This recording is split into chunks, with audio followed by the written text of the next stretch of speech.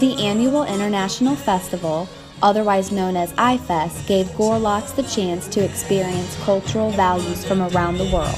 I've been here in Webster from 2016 and this is my third iFest and I love it because the one festival in one event where everyone is here from different parts of the world. So it's like bringing all the nations under one roof.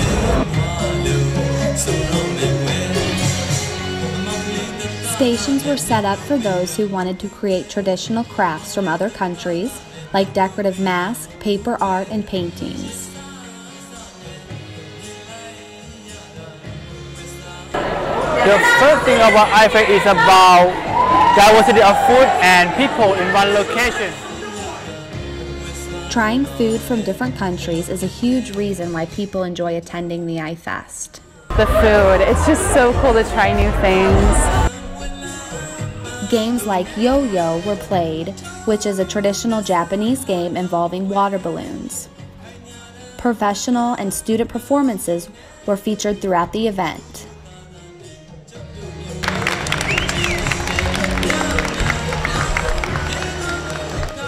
This is Katie Slinger with the Webster Journal.